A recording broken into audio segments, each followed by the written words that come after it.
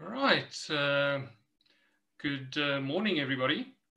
We're about to start the presentation. My name is Matt Pretorius. Thank you, everybody, for joining us this morning.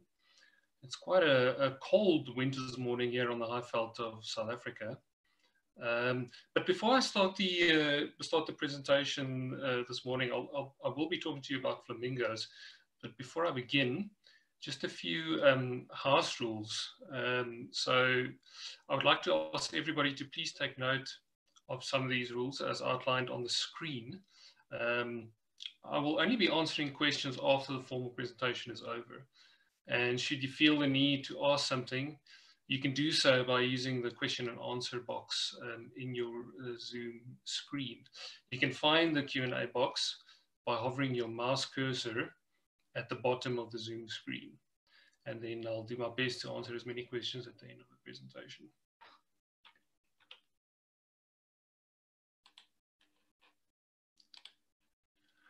All right, so the title of my presentation today is called Parading in Pink. And it's a presentation about the movements of lesser flamingos, particularly adult lesser flamingos in Southern Africa. My name is Matt Pretorius, and I am a senior field officer with the Wildlife and Energy Program of the Endangered Wildlife Trust. And the main focus of our program is to engage with power utilities to help them make their infrastructure safe for wildlife. And birds is one of our main sort of focus areas because we do get a lot of bird electrocutions and collisions happening on our power infrastructure. All right, then moving on, I'll just quickly go over the presentation outline and what I'll be talking about today. I'll start by introducing the different species of flamingo found across the globe, including the old and the new world species. I'll then talk specifically about the lesser flamingo, about its ecological requirements, as well as the various threats that are faced by this species. I will then also describe previous evidence of flamingo movements, including observations of movement patterns and the predictions about the ecological and environmental aspects that may drive lesser flamingo movements. And that will take us nicely into our specific study, where I'll be highlighting the results from our satellite tracking project. And I'll conclude by unpacking some of the implications of these data for lesser flamingo conservation, and in particular, how this may affect current power line mitigation efforts. Well, flamingos, why study flamingos? Flamingos are cool animals, aren't they? I don't think there are many people that hold much animosity for these beautiful birds. They're not really persecuted by humans to the same extent as other species that are perceived to have a direct impact on people and their livelihoods. But they certainly do make for interesting subjects to study. They sport anatomical features that are quintessentially ascribed to flamingos, such as their long legs, the gangly long legs on which they often only use one as a stilt on which to perch. And of course, they've got these long sort of S-shaped necks and deeply curved bills that are also equipped with a filtration system akin to that of a miniature version of what you get in the baleen whales. And of course, their pink plumage itself is a very typical sort of flamingo characteristic. Although the adult plumages may vary considerably according to their diet, giving new meaning to the phrase, "you are what you eat." But there are a lot of, there's a lot of variation in the size and the shape and the color of the different species of flamingo that you get across the globe.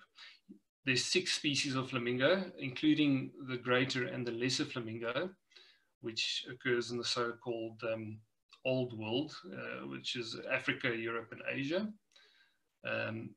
Sort of that distribution there, and then you get 4 species in the New World in the Americas, and most of them are contained in South America. The lesser flamingo itself is mostly contained within the African continent, although there is a population that also exists in India. The greater flamingo, with which the lesser flamingo often co-occurs, is by far the most widespread and metropolitan species, while the Jameses and Andean flamingos have comparatively very small distribution ranges. Looking at the South American species, these flamingos are beautiful, and they occur in some of the most beautiful environments on the planet, including really high altitude lakes created by volcanic processes in the Great Andes mountain range. And some of these places are unique in that they can support up to 3 species in the same area, which is a sight that's really impossible anywhere else on Earth, because you only get the 2 species in Africa. And as with the soda lakes in Africa, the harsh water chemistry of these lakes are virtually monopolized by the flamingos, as they are the only species that are really capable of extracting nourishment from these caustic waters. One of these South American species, the Andean flamingo, is currently the most threatened flamingo, according to the International Union for the Conservation of Nature's red list categories, and where they are listed as being vulnerable. The James's flamingo and the Chilean flamingo are listed as near threatened, which is also the same status that is currently given to the lesser flamingo. Just looking quickly at their global distribution ranges, the James's, or the Puna flamingo is another name for it. You can see, looking at this species as well as the Andean flamingo, that they have pretty small distribution ranges, and both of them are confined to the countries of Peru, Bolivia, Chile, and Argentina, those really high altitude lakes in the Andes. Remarkably, they occupy lakes at altitudes in excess of 4,700 meters in elevation.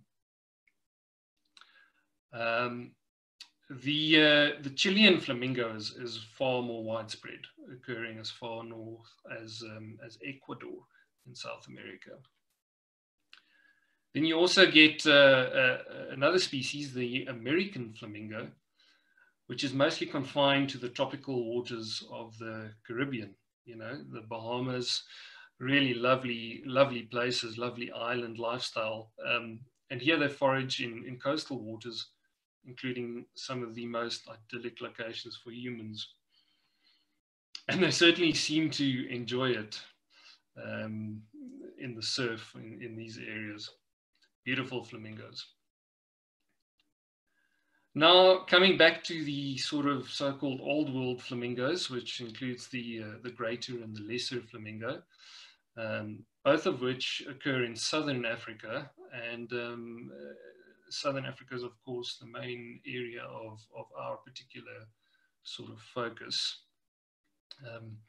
The greater flamingo is currently listed as least concern, and its global population trend is apparently increasing. So that's good news.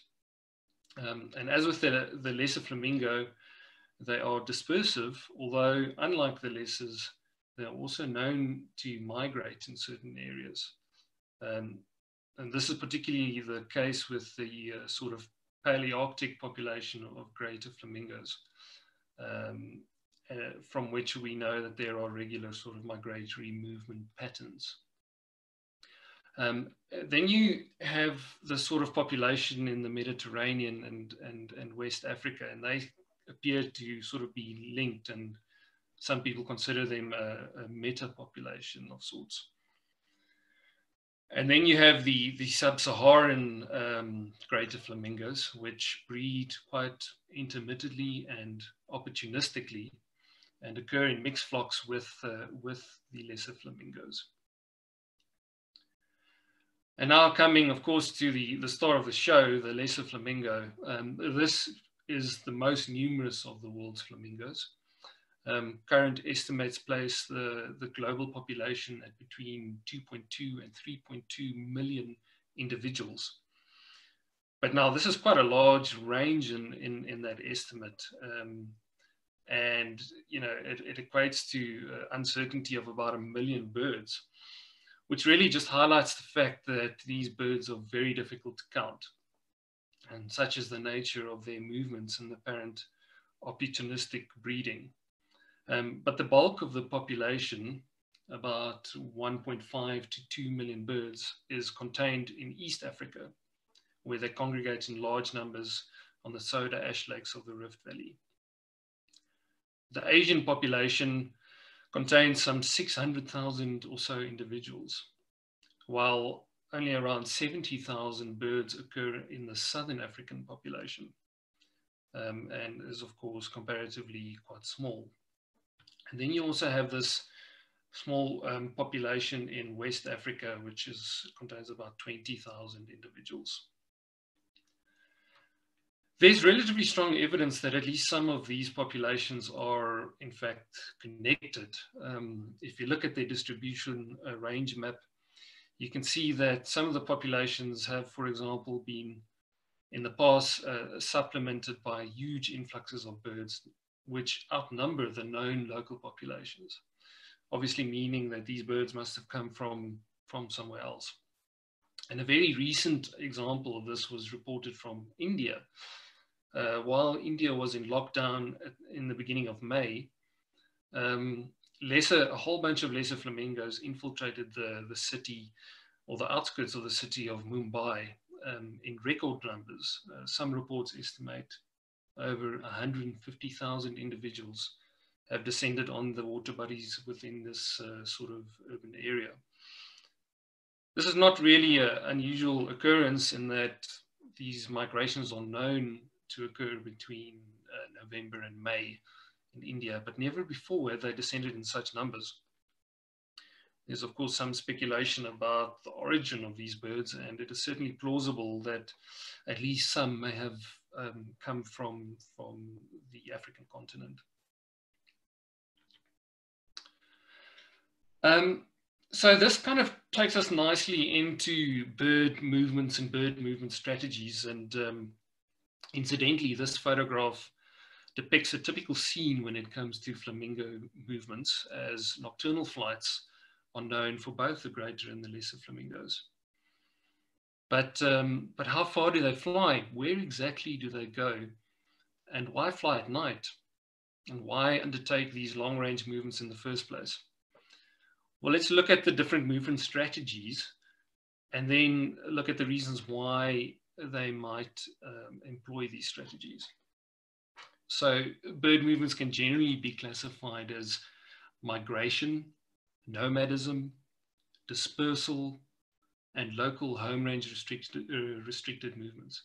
Dispersal is essentially when an animal moves from one place to another, remaining at its destination, while migration then includes a mirror image of that movement, with the animal more or less returning to its place of origin.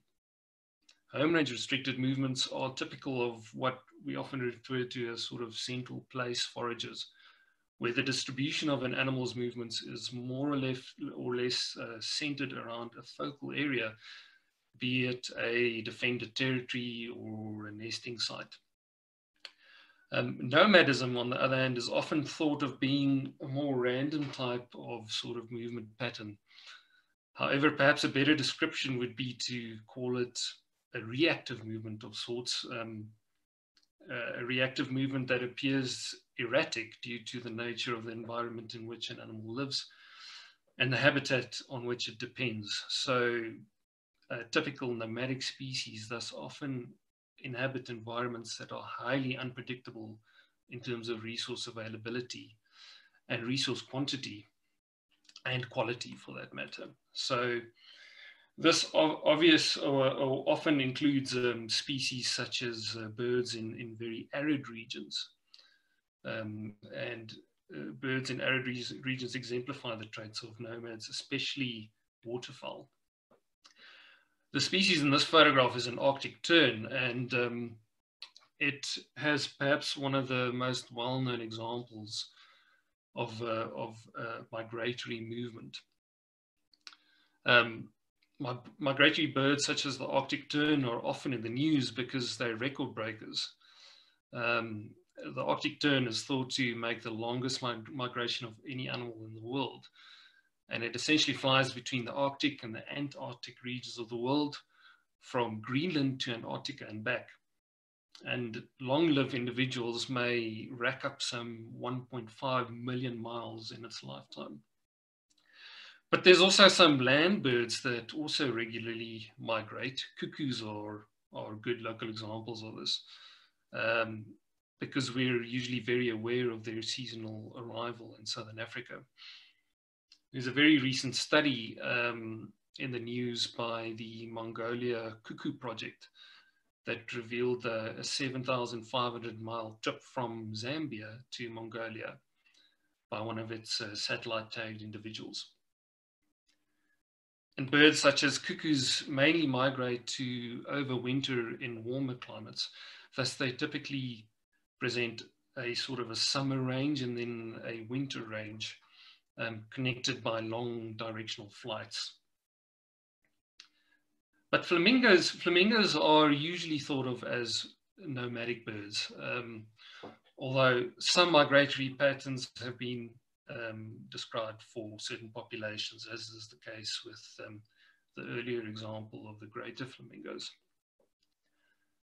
Research papers such as this one by Zakara et al. Have provided genetic evidence for irregular and small gene flow between seemingly isolated populations, and link these movements between the southern and East African populations. The apparent rarity of such movements speaks to the opportunistic and reactive movements of lesser flamingos, which are, of course, characteristics of nomadic species. But what about the sort of within population movements?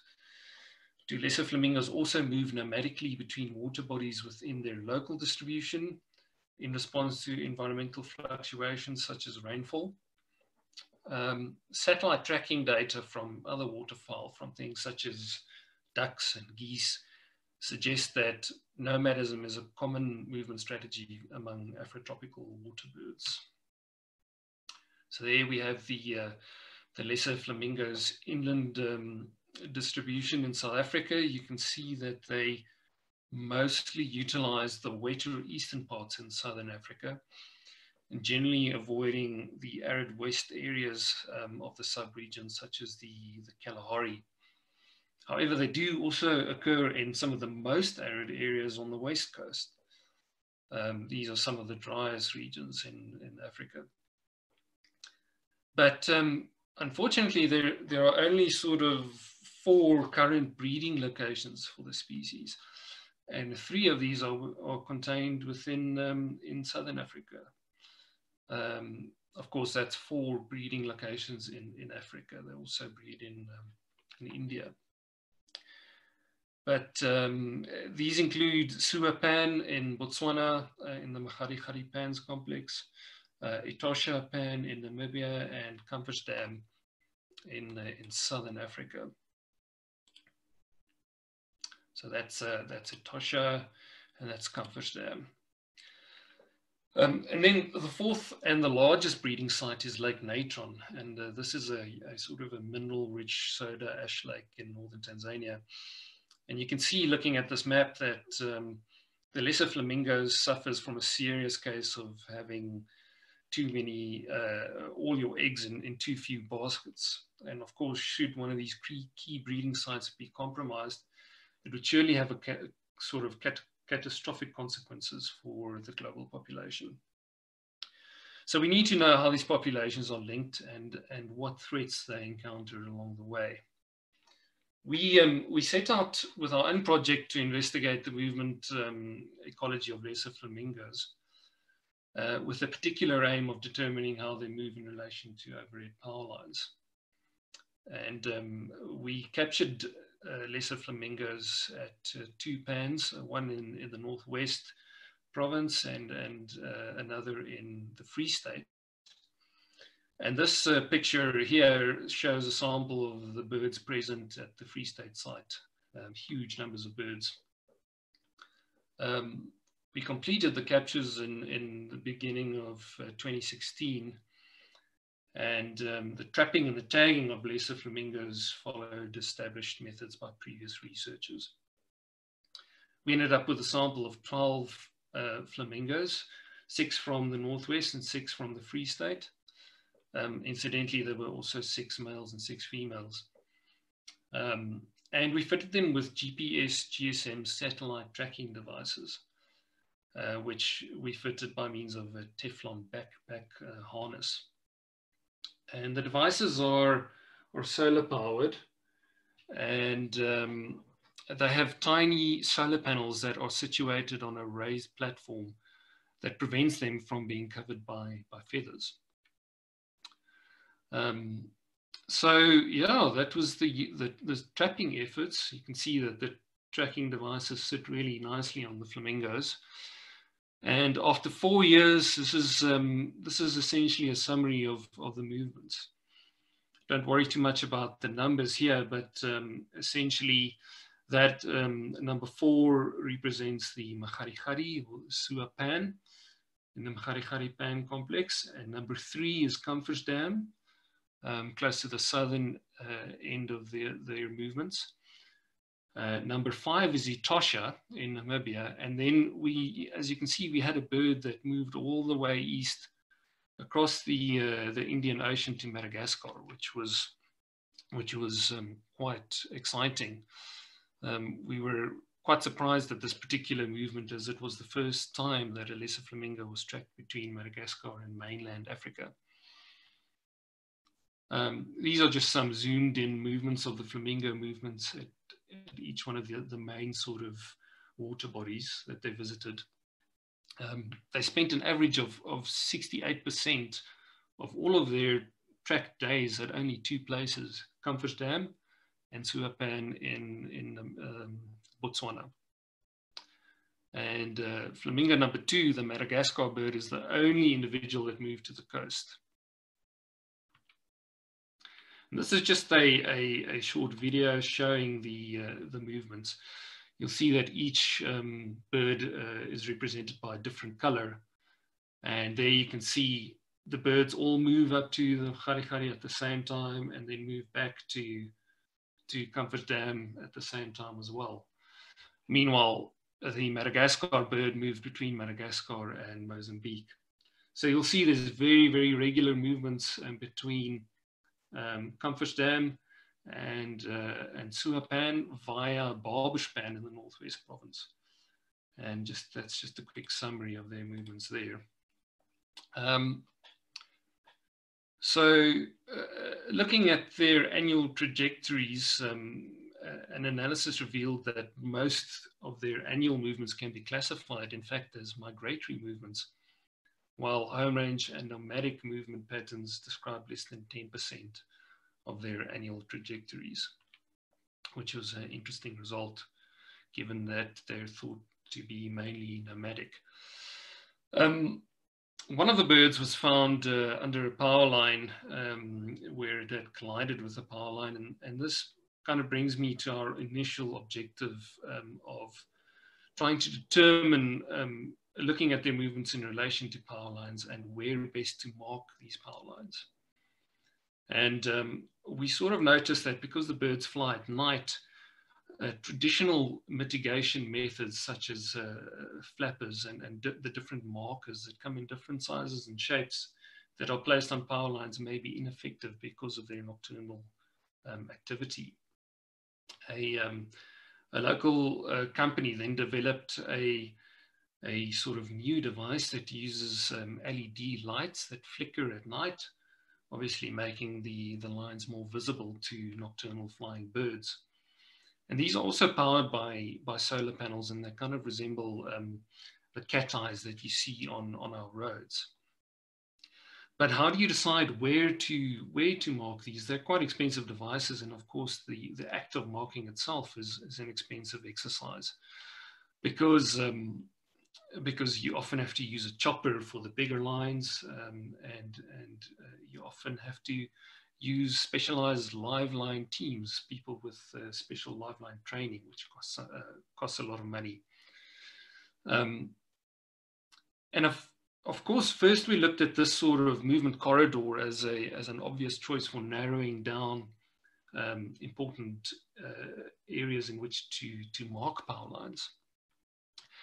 But then looking at the actual flight heights of the flamingos, we saw that they fly at heights far above the tallest transmission line towers for the majority of the length of these sort of regular migratory movements. As seen by this graph over here, they fly, over 500 meters above the ground sometimes. And what we found is that the only area or the only place that they're really flying at a height where they would be at risk of collision with power lines is when they're very close to their departure and destination points or water bodies. So then, of course, it becomes really important to map the most suitable water bodies as a priority when considering power line collision mitigation. And to do this, we constructed habitat suitability models from information pertaining to food availability from the known distribution of lesser flamingos. And then we went out and we ground truth these models to, using the sort of presence and absence of flamingos at water bodies predicted to be suitable for them as a sort of gauge of whether the model was accurate or not. And it proved to be really accurate, and we were able to accurately predict where flamingos occurred. And as a result, we can now kind of provide recommendations to Eskom and other utilities about where best to install these markers. And it's just, I think, a really good example of how conservation and industry can work together to make these structures safe for birds and wildlife. I've got several people to thank. I'll keep the names there up on the screen. In particular, I'd like to thank Eskom for funding the project. Andre Buerta, Rebotile, and Renal Versage helped to capture birds. Then I'd like to also thank Nidik and Sambi from Northwest Parks, as well as Brian Collan from the Free State Conservation Department. And that kind of brings me to the end of my presentation. I hope I didn't rush through it too much. There's quite a lot that I needed to cover, but I'll now be answering some questions and answers. Before I do, if there's something that we don't get to, then obviously you can contact me via email. My email address is on the screen there.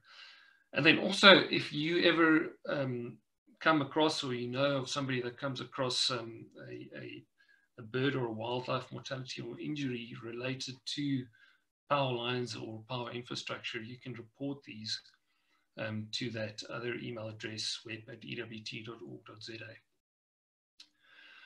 So I suppose I'll start looking at the questions. So we've got a question here from Roxanne. Roxanne asks, why would flamingo number 2 move to Madagascar? Well, that's quite an interesting question. And, unfortunately, it was only that one bird that made that trip. So, a sample size of one is very little to go on with regard to kind of making predictions about the environmental drivers that regulate the movements of flamingos, particularly something as drastic as that particular movement. What I can say is, looking at the satellite imagery of where the flamingo ended up, it ended up at a place called Mahajanga. Mahajanga is a town in the north of Madagascar. And I myself actually visited Madagascar in 2018. There's a beautiful island there called Nosy Bay.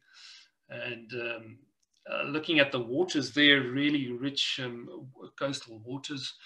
And the big estuary at Mahajanga, I think, is really good for flamingos in terms of the nutrients that it contains. I can only guess that a lot of these flamingo movements are also regulated by learned. It's really learned behavior from conspecifics. Individuals of the same species that teach one another essentially where these migratory routes are. And I presume that this particular individual had either come from Madagascar or has been flying in a group of other flamingos that know the route. What is quite interesting about that bird is that she, and it was a female, survived through some of the worst cyclones that we've had on the sort of east coast of Africa. You'll remember some of these, and the one in particular, I think it was last year in 2018, beginning of 2018, basically resulted in huge damage, particularly in Mozambique. So that was quite interesting.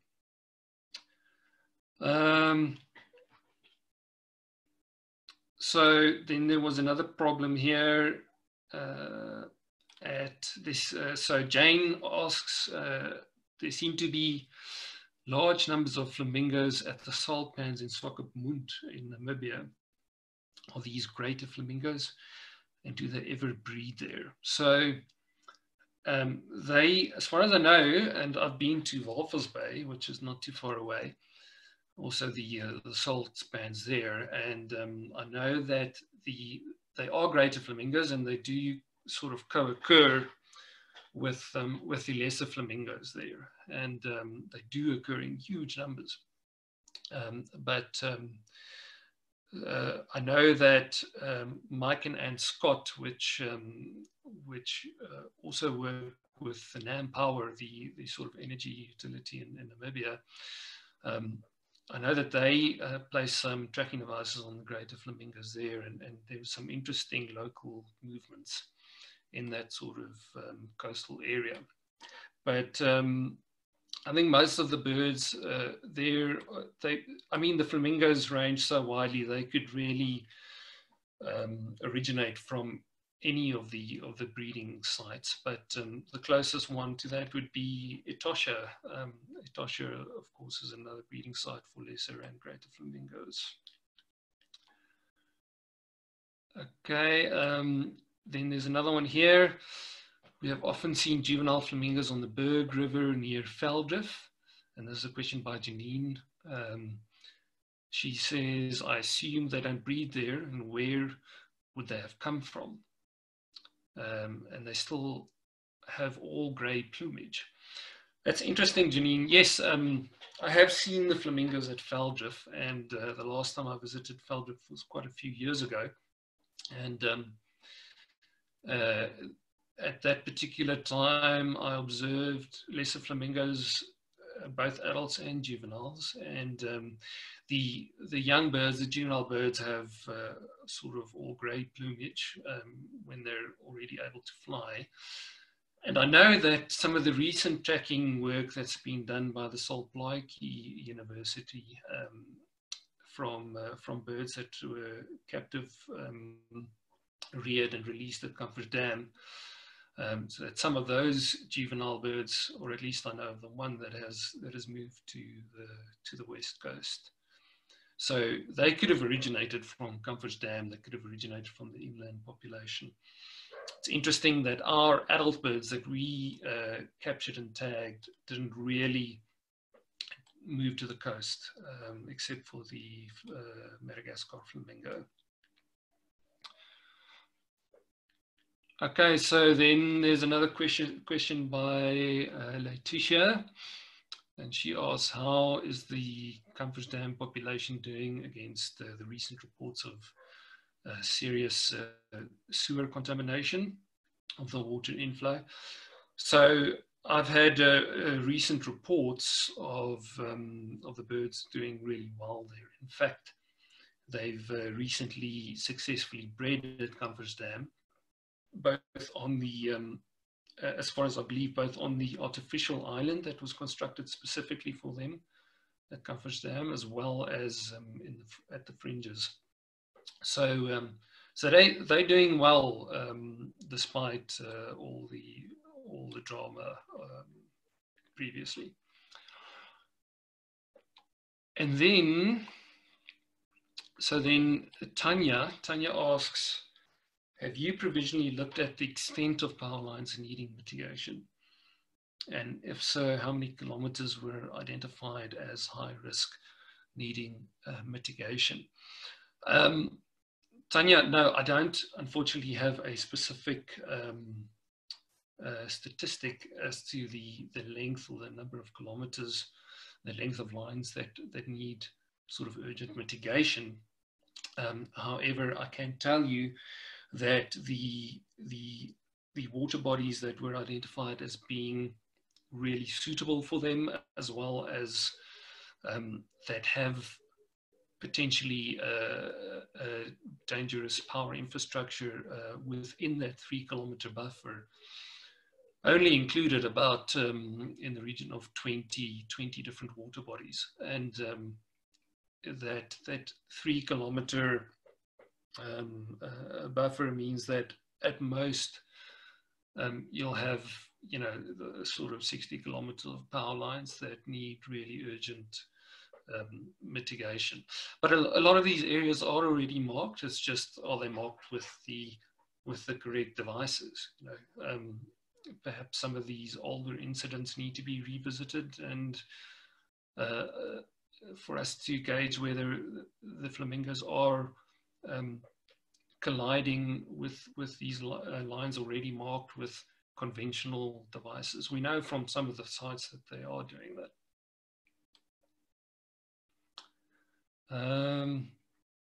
Let's have a look at some of these other questions.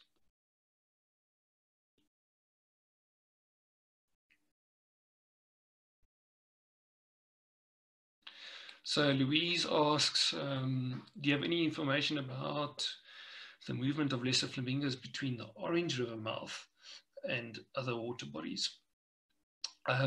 Louise, no, I don't, but I would advise you to kind of watch the news. You know, there's also a Save the Flamingo Facebook page where there's a lot of information that gets posted regularly from different tracking projects as well. So you can definitely have a look there. I'll certainly keep my ears primed and look out for new information. What's interesting about the Orange River mouth is I believe that it closed up with the drought a year or so ago, or however many months ago, and it would be really interesting to see how that has affected the flamingos there at Alexander Bay and Oranjemund, that area.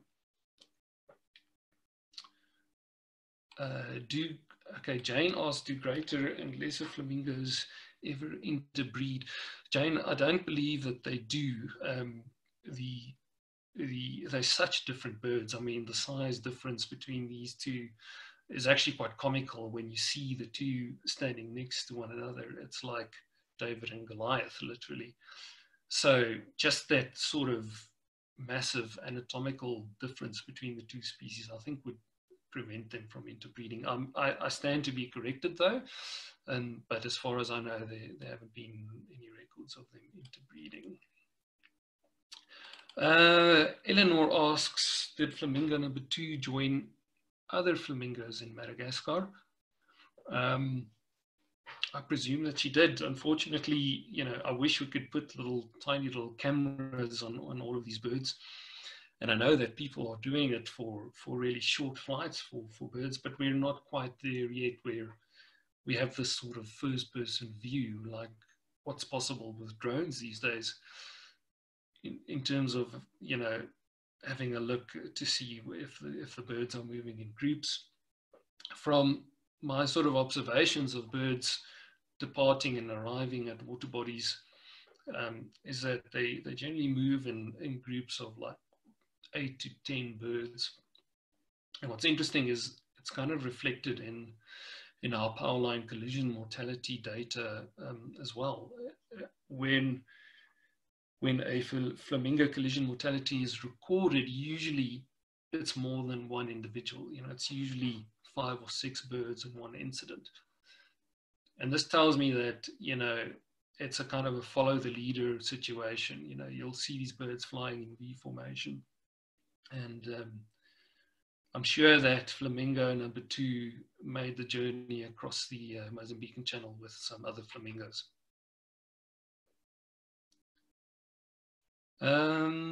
All right, and then Jane asks, how long do they spend at a site where they don't breed? So what is the sort of length of the non-breeding season? And then she asks, what is the main breeding season? Well, you know, they are kind of opportunistic breeders, really, but from what we've seen, you know, they kind of breed early summer. And the flamingos that have moved up to Makharikari have done so in early summer, and I presume to breed there in sort of March or so.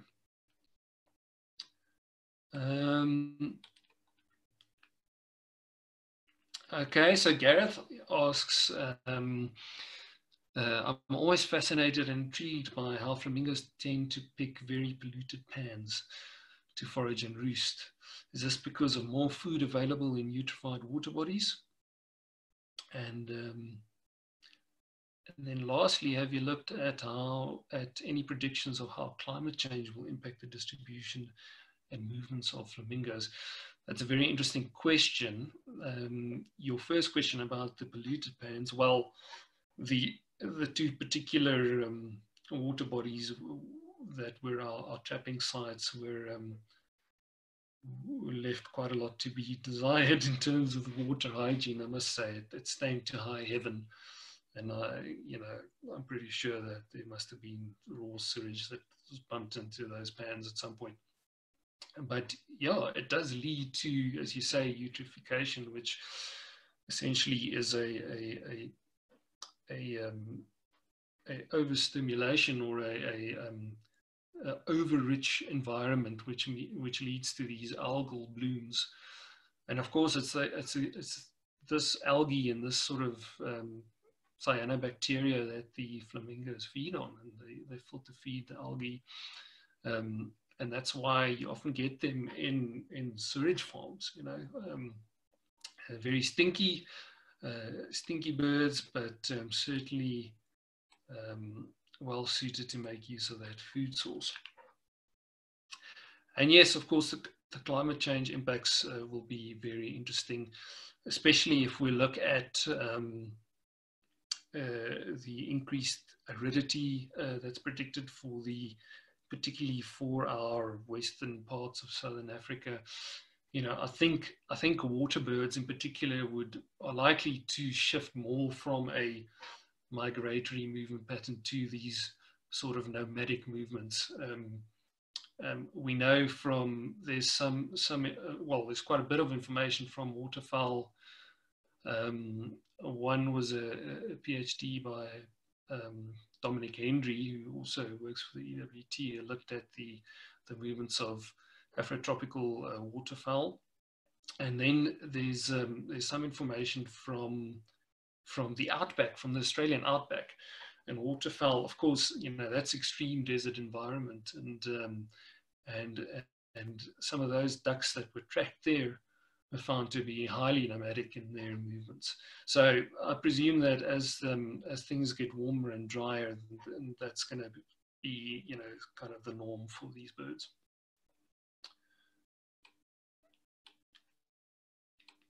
Okay, Eleanor asks, has the situation improved at Kamfers Dam in terms of the sewage? Has there been a cleanup? I haven't been keeping too well up to date with the Kamfers Dam situation, but as I reported earlier, you know, the birds did breed there successfully, so I presume that things have improved. Jane Turner asks, is there any way of encouraging the flamingos to establish new breeding colonies as they're doing with penguins? What makes a site particularly suitable for the birds? So Jane is referring here to some of the efforts that have been made to try and encourage African penguins back to some of their previous previous areas that they were known to occupy. For example, I know that they've been trying this at the Whip Nature Reserve on the west coast.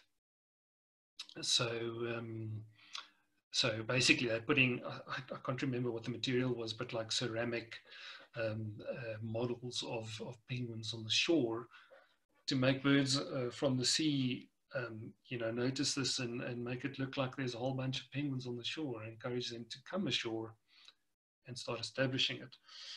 With the flamingos, you know, there's actually a really well documented example, of course, from Kamfers Dam, where they established an artificial island to stimulate the birds to breed there, and that's what happened, and they've been using it successfully.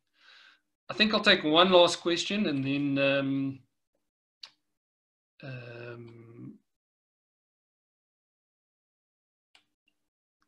we'll I'll try and if you have any other questions, you can email me as well. Okay, so Iris asks, why are they persecuted by humans? I don't think there's too much of a direct persecution or animosity towards these birds. It's not like a vulture, you know. There aren't too many superstitions surrounding flamingos as far as I know, but there is, of course, a disturbance factor, and I think that is the main issue that we're sitting with these 4 breeding sites in Africa is the disturbance issue. And that's why, you know, we need to make sure that these sites are protected. We need to make sure that you know, the birds aren't harmed by our presence there. You know, it's not just humans, it's feral animals, feral dogs and cats, and that's the issue. So I mean, I think the best for us humans is just to leave them be, and they're a beautiful sight, and I hope it's a sight that our children and our children's children will still be able to enjoy one day. All right, I think that we'll conclude things there, and as I've mentioned, please feel free to contact me on that email address should you have any further questions.